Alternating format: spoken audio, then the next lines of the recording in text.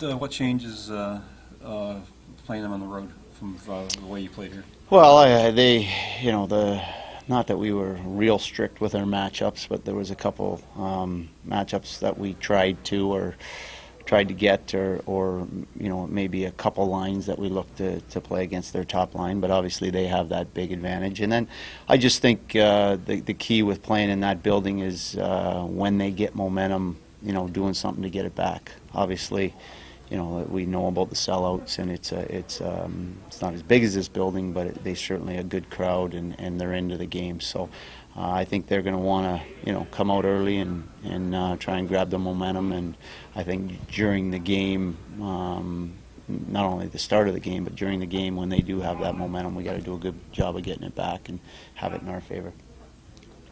Getting the split obviously was important. Is it better if that's going to happen? Would you rather go there off a win, to have that? Yeah, I think so. And especially, if you look at the way things ended Game 1, it was, we said, a little disheartening, but we regrouped nicely, and it makes these days in between a little bit better. But again, they're a good team. I'm sure they're going to make adjustments, and we need to be ready to go. But it certainly makes your off day and your days between games a little more fun around the rink.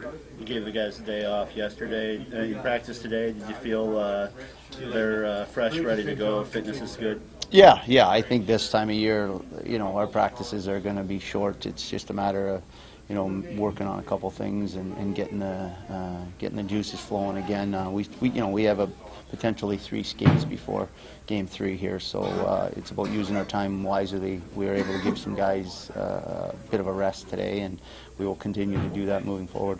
Coach, a lot of the guys after Game 1 said they were looking forward to a quick turnaround. One, they didn't know a lot about St. John, so they felt like maybe playing a second day in a row was a good thing. Does a long layoff or 4-day layoff have any disadvantages to it?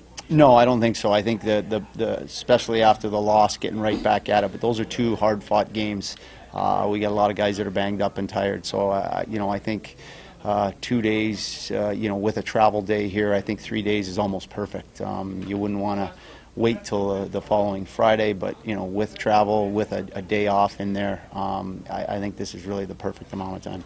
You held Kelly Zajac and Dan Kelly out today. Is that any concern about them being available for Wednesday? Kelly maybe, Dan Kelly maybe.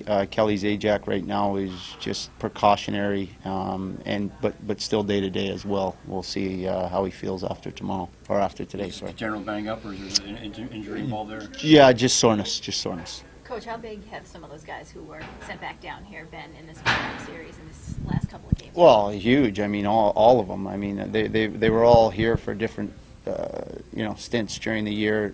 Sislo, Sestito, 2 big minute guys, penalty killers. Timmy's playing unbelievable right now. His physical play single-handedly leads us, and then obviously he's an important guy in the room. And Sislo wears a letter as well. One of a few guys that plays penalty kill and power play. Again, huge minutes, right-hand shot for us. And then those 3 on D are all impact guys, all mobile puck movers, read the rush, composure with the puck, and all 3 of them are involved in the power play. Obviously, Jelena and Merrill are a little bit more power play guys than Larson, but they're all guys that are play big minutes for us and play in pretty much all situations.